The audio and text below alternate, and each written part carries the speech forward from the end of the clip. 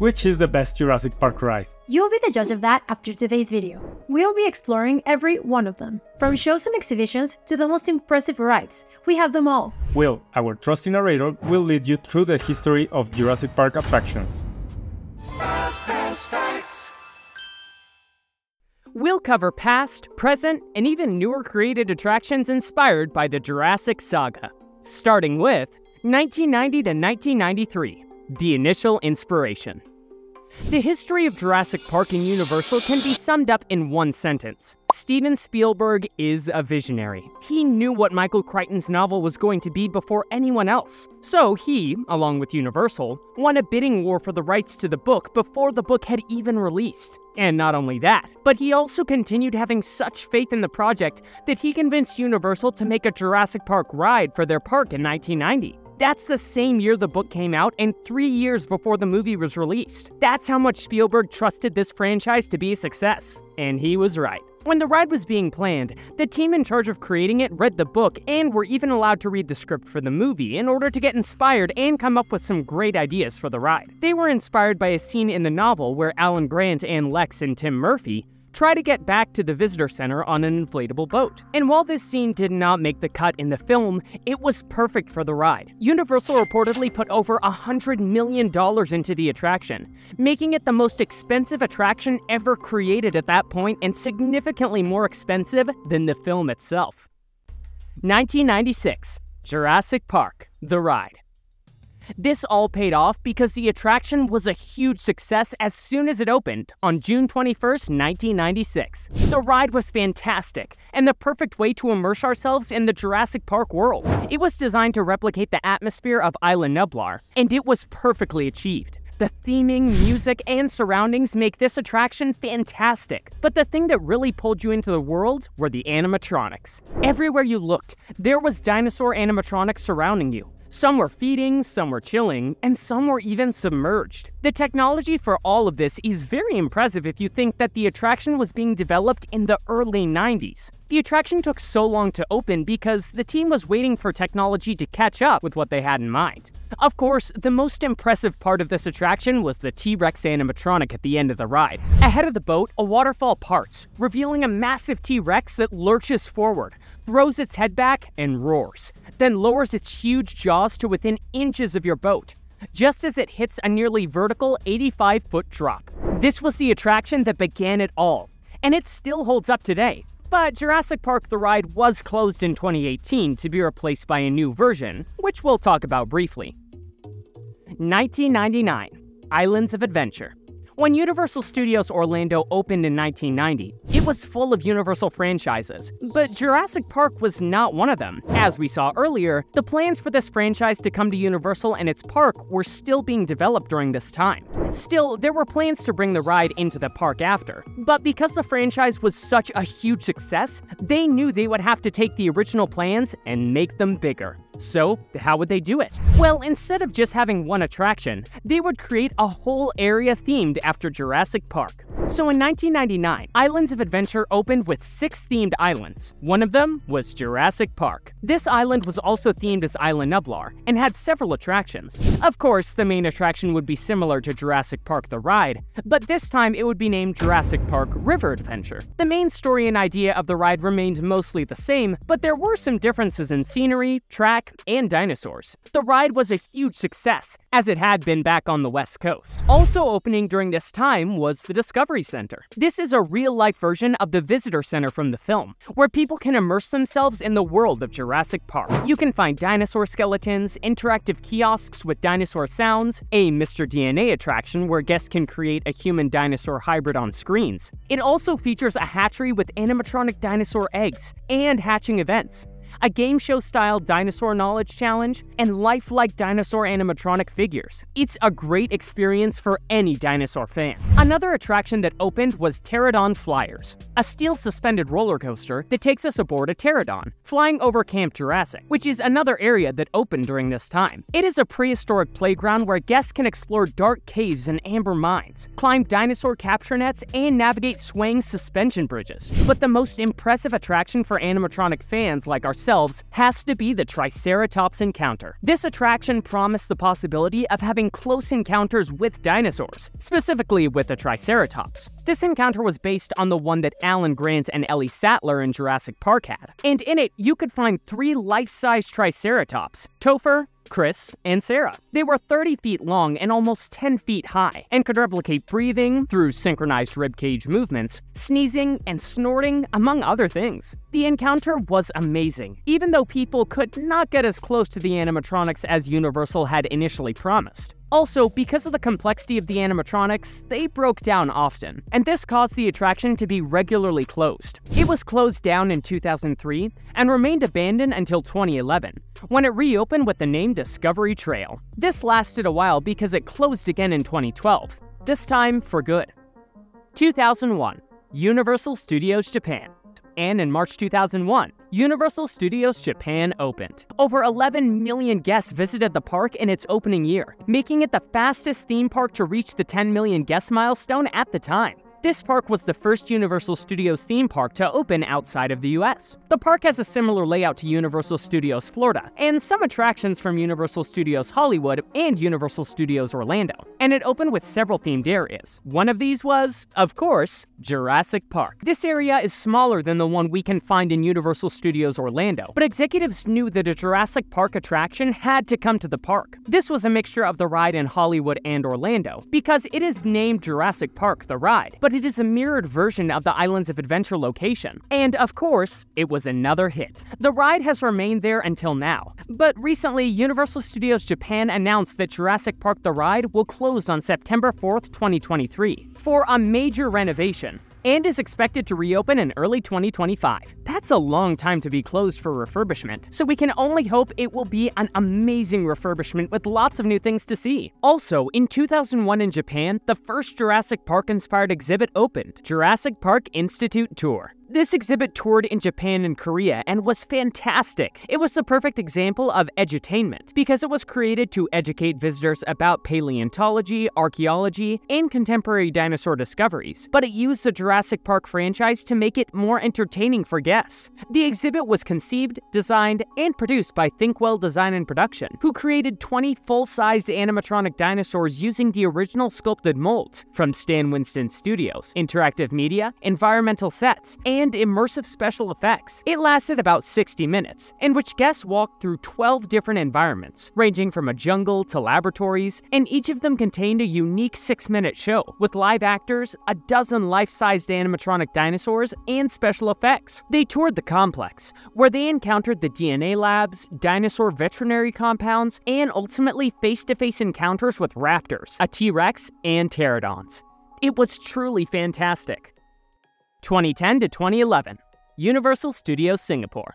After the success of their first overseas park, Universal wanted more, and they began looking into other locations. Singapore was their next venture, and construction of the theme park and the rest of the resort started on April 19, 2007. The park had a soft opening during the Chinese Year celebrations in 2010, but none of the rides were operational, and it officially opened to the public on May 28, 2011. This park had a total of 24 attractions, of which 18 are original or specifically adapted for it, and consists of 6 themed zones surrounding a lagoon. One of these zones is the Lost World.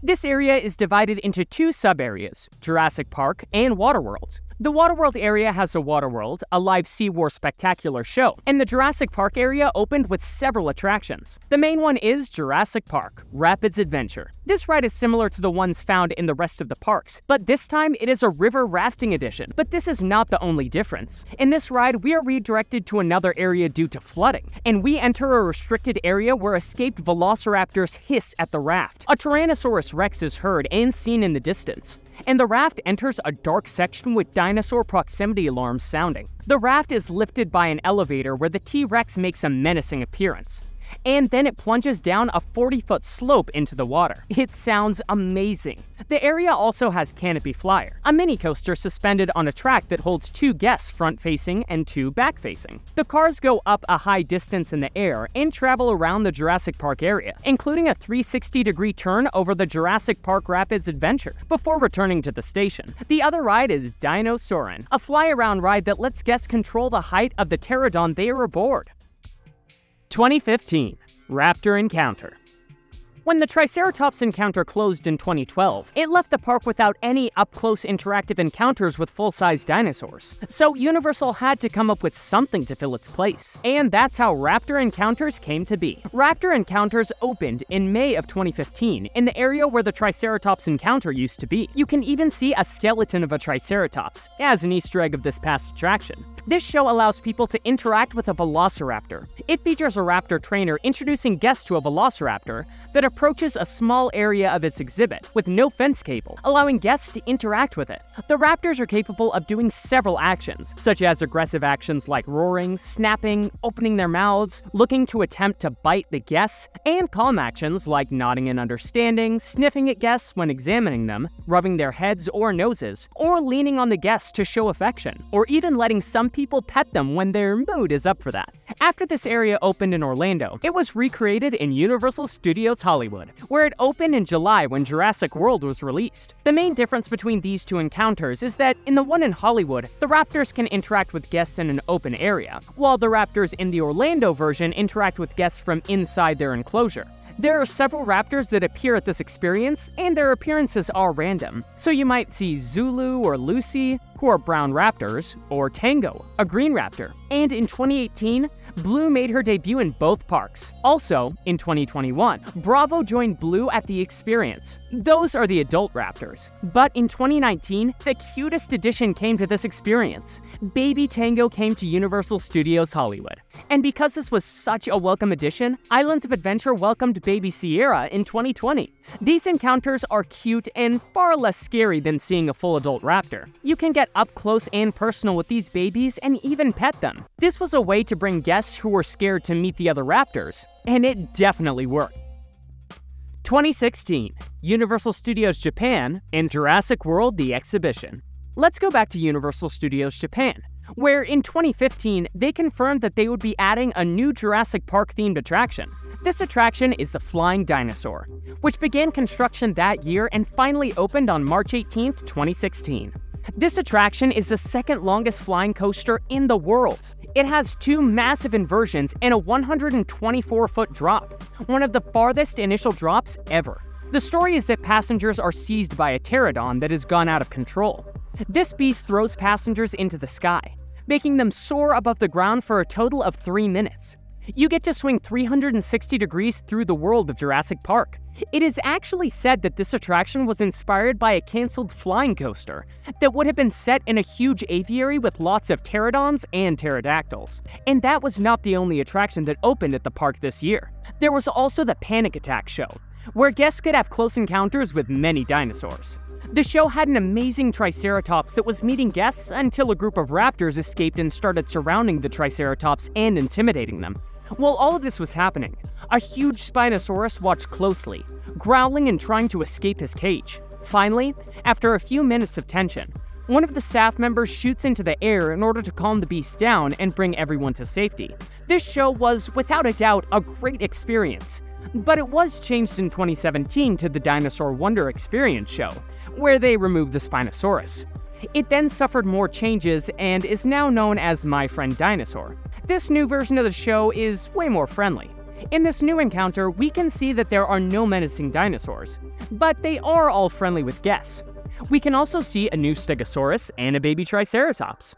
Also in 2016, one of the best Jurassic World shows was created, the Jurassic World Exhibition. This is one of the most astounding experiences to get up close with a dinosaur. This touring attraction was first housed at the Melbourne Museum on March 19, 2016, and has moved several times since then. Paleontologist Jack Horner, who was the paleontological consultant for the first 4 films, was consulted for the design of the dinosaurs and their film-inspired environments. This show takes us into Island Nublar, where we can get close to the dinosaurs and be a part of some iconic moments. You begin the experience by riding a ferry to the island and walking through the Jurassic World gates. Through the experience, you encounter a 7-meter-tall Brachiosaurus and step behind the glass at the Hammond Creation Lab to engage with the real-world science surrounding dinosaur DNA. But the most impressive dinosaurs in this exhibition are the Indominus and the T-Rex. In the Indominus Rex enclosure, you can see the creature wake up and notice a piece of meat in its cage. Then, without further warning, snap. She detaches it with great force and eats it and proceeds to roar with great power. But if you think this is impressive, wait until the end, when we arrive at an empty cage. Suddenly, a loud roar can be heard, and the T-Rex can be seen rapidly moving towards the audience. The creature destroys the lights, and they begin to flicker, which adds a big dose of terror to the experience. The T-Rex is a full-body animatronic that stays for a few minutes, terrifying the audience, and then proceeds to leave from where it came from. This exhibition is fantastic, and if you are able to experience it, don't miss that chance. 2018, Jurassic World, Explore and Roar event. This time we're going to Universal Studios Singapore again for the Jurassic World Explore and Roar celebration. This limited time event was created to celebrate the opening of the Jurassic World Fallen Kingdom movie, and was held at the park from June 2nd to August 22nd, 2018. This event had several attractions and experiences, but the main one was Jurassic Park Roar. It began with a presentation of the new Jurassic World at the park. The Director of Operations, Elizabeth, wanted to present the latest achievements at the park. Miles, the Director of Security of the park, asked a volunteer from the public to go up and feed the dinosaurs, and it all went perfectly. But then, a lab assistant accidentally activated the emergency shutdown button, and this released many creatures. Among these creatures was the Velociraptor. Thankfully, Miles managed to control the situation and returned the raptor to its cage, but the problems were far from over. The pterodons also escaped and started terrorizing everyone, and even took the lab assistant flying away. They continued making a mess, but after a little while, they flew away. Everything seemed under control, until suddenly, gigantic footsteps and roars started to be heard. Miles and Elizabeth realized that a T-Rex was getting near. The doors opened, and surely enough, a T-Rex appeared. Miles starts distracting the T-Rex while Elizabeth tries to override the system, and after a minute, the situation is controlled. This was such a great show. Another experience that came to the park during this time was the Raptor Training School. During this 20-minute experience, guests met with a Velociraptor and learned the importance of communication, respect, and appreciation to handle a fearsome dinosaur. Wyatt, the resident Raptor trainer, taught the experience, and it was a little similar to the Raptor Encounter, but much more interactive. 2019, Jurassic World, the Ride and Live Tour. Let's now go into Universal Studios Hollywood. As we said in the beginning, Jurassic Park the Ride was closed in 2018 to be replaced by a new version. This new attraction is Jurassic World the Ride. The ride was immensely changed with the addition of new scenes and animatronics. In the beginning, we find a new tank where we can find the Mosasaurus. And while this scene is achieved with screens, it is seriously impressive. Another significant change to the ride was the last part. Previously, when the dinosaurs used to escape, the boat would take us to the pump station, where the T-Rex had escaped. But now the new scene shows that the Indominus Rex has escaped, and due to its territorial instinct, it has gone directly to the Predator area, where the T-Rex can be found. This new scene is filled with animatronic dinosaurs, including Blue.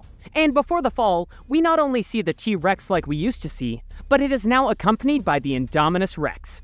When the ride first opened in July 2019, it was not completely done, and in this last scene, the Indominus was not a full-body animatronic. But when Universal announced that they would open their doors after the pandemic closure, they said that the ride would be 100% finished by then. And they delivered. Many of the problem scenes were fixed. For example, just outside Predator Cove, we could see some medical kits surrounded by lots of blood, and some non-animated pterodons. This scene was changed, where we can find a gyrosphere, of course, and two compies back from the original Jurassic Park ride, but this time fighting over Jurassic World hat. Then the second biggest change would be this scene, where there used to be a wall graphic showing info about the T-Rex.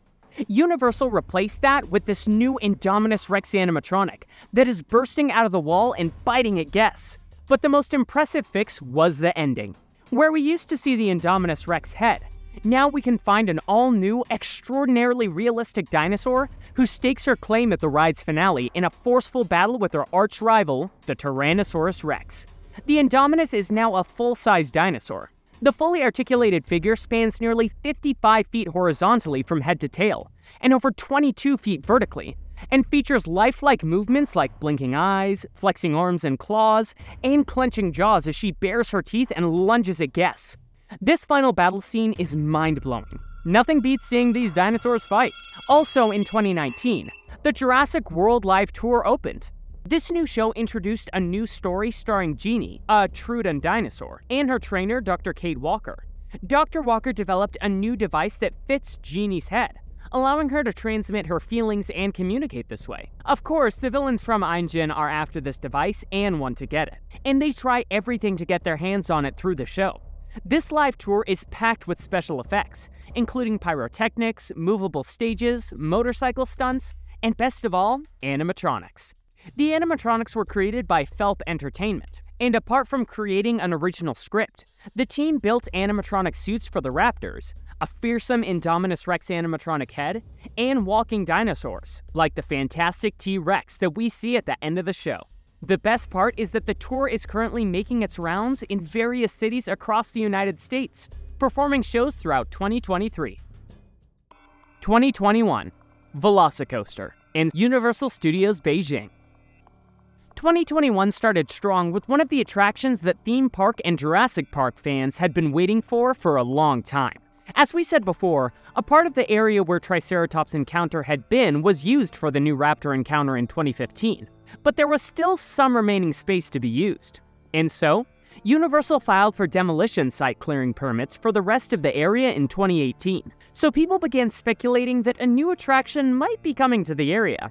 Then, in early 2019, construction walls were erected, and some project documents were leaked, which showed the layout of a proposed roller coaster. Construction of the ride began in the spring of 2019, with people still waiting on Universal to announce what would be coming to the area. Finally, in September of 2020, Universal officially announced the name of the ride, Jurassic World Velocicoaster. They also announced that the ride would open in the summer of 2021, and on June 10, 2021, the ride officially opened. This ride is the fastest launch coaster at any Universal theme park. It features 2 high-speed launches, a thrilling 155-foot fall, and 4 inversions. And of course, it has Velociraptors. It is such a fantastic ride that really makes us feel the thrill of racing a Velociraptor. An excellent detail is that it ties in with the Raptor Encounter experience. A few months later, Universal's latest park opened. Universal Studios Beijing was announced all the way back in 2014, and it was initially scheduled to be opened in 2019, and the park finally opened in September 2021. Like every other Universal Studios park, it has many different themed zones, and one of these zones is Jurassic World, Isla Nublar. This was the first time that the area was specifically themed around Jurassic World and not Jurassic Park. The area has 3 attractions, and we'll leave the best for last. The first is Camp Jurassic, which, like the rest of the park, is a prehistoric playground. But this time it is set inside a beautiful aviary. The camp has 4 unique zones filled with interactive adventures. The next attraction is Jurassic Flyers. This is a steel inverted power coaster where you hop aboard a high-tech glider and soar far above Jurassic World Isla Nublar for a pterodon's eye view of the area below. But the best and most impressive attraction inspired by this franchise is the Jurassic World Adventure Ride. In this ride, guests board an Atlas for a journey through Isla Nublar, where they encounter many life-size dinosaurs. This ride uses the same dark ride system as The Amazing Adventures of Spider-Man and Transformers the Ride. But instead of using the 3D effects of those rides, it uses a traditional mix of animatronics supported by screen effects. And they seriously took animatronic dinosaurs to a whole new level. Imagine cruising along the vehicle when suddenly, a seemingly harmless-looking Ankylosaurus playfully bumps into your ride, sending it spinning out of control. And that's nothing compared to the rest of the scenes, where you experience an intense showdown between a Tyrannosaurus Rex and an Indominus Rex, which takes place right above you. However, the most groundbreaking scene is where you come face to face with the gigantic, full-sized, walking Indominus Rex. This incredible animatronic marvel actually chases after you. This massive dino will be hot on your heels as you navigate the ride's track system, creating a heart-pounding reverse chase. It's an encounter unlike anything you've ever experienced before. We can't even begin to fathom what it would be like to have this animatronic chasing us. It is so impressive, but even more terrifying. We'll end our timeline with some attractions that never came to life, but that we need to include because they sound very exciting. Jeep Safari. The first attraction that Universal wanted to create inspired by this movie was a recreation of the famous scene where Rexy is chasing the characters.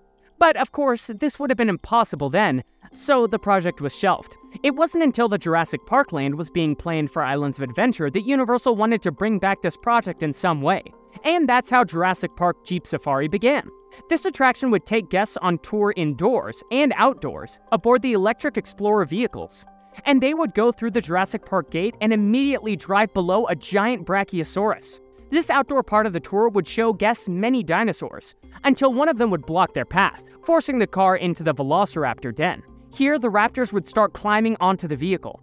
The car would escape the enclosure, only to come face to face with a T-Rex. The T-Rex would have stepped on the roof and spun it. The ride sounds very cool, but also pretty familiar. And that's why we never got it built. It was just too similar to Jurassic Park the ride. So the project was cancelled again. Helicoptours. Another iconic attraction planned for Islands of Adventure that was cancelled. And this was a huge surprise because its development went so far that it even made it all the way to concept art and model of the theme park when it was being presented. This ride would have been a tower with a helicopter on its roof. And it would have been a simulator-style flying ride that would take guests on a flying ride around Jurassic Park. Now, this was not your typical closed cabin ride system simulator ride like Back to the Future, but one more similar to Soarin', so it would be a suspended ride theater system. Guests would board the helicopters, and their journey would begin. They would go around the entire park, flying over dinosaur paddocks and getting aerial views of mountains. While looking at the beautiful views, guests would suddenly be attacked by pterodons. And while these are very impressive creatures, this would have been terrifying. Helicoptours sounds like a fantastic attraction, but it sadly was never built. We know of no official reason, but it would be amazing to have this attraction nowadays. Raptor Racers. After Islands of Adventure opened in 1999, there were several more projects being planned for the Jurassic Park-themed area. One of these was Raptor Racers. This ride would have been a wooden roller coaster designed by Coaster Works. In this coaster, guests would have been chased by a bunch of velociraptors, and they would have to escape from their claws. This coaster was partly inspired by the famous Cyclone coaster in Long Beach, and was going to have a track in the shape of a dinosaur skeleton. And the coaster trains would be painted to look like the tour vehicles and Jeep Wranglers from the film. So guests would get into carts and race to outrun the Raptors. And towards the end of the ride, they would enter a dark area where the carts would start shaking to simulate danger. After exiting this area, they would notice that the vehicles would have some pretty scary claw marks on their side. This effect was one of the most exciting parts of the ride. The claw marks and damage to the coaster trains would be revealed by shining a UV light on them, so the passengers could see just how close they had come to becoming the Raptors' next meal. While this ride was never built, it was recycled and became the Velocicoaster. Amber Mine Coaster. The Amber Mine Coaster was also developed after Islands of Adventure opened, and it was going to be built where Skull Island Reign of Kong is now. This coaster was going to be a complete circuit roller coaster with a height measuring at least 200 feet. That's nearly twice as tall as the Incredible Hulk coaster. And its theme would be an amber mine facility surrounded by electric fences. There would be several mountains like we see in Big Thunder Mountain, and several theming elements that you could find within Camp Jurassic. This massive roller coaster would climb a chain lift hill and drive down the mountain, swooping around waterfalls. Guests would travel along a track meant for mining purposes in and around the amber mines. The coaster was approved and even designed, but because of the decline in tourism in 2001, the project was cancelled entirely, and no more information was released about this proposed ride. Very sad. Did we miss any attractions? Let us know in the comments. And get your Jurassic Park animatronic dose from these videos. If you like our content, consider becoming a Patreon. We have tons of perks, including being immortalized in the wall we're painting for Walt, our animatronic. Check the link in the pinned comment.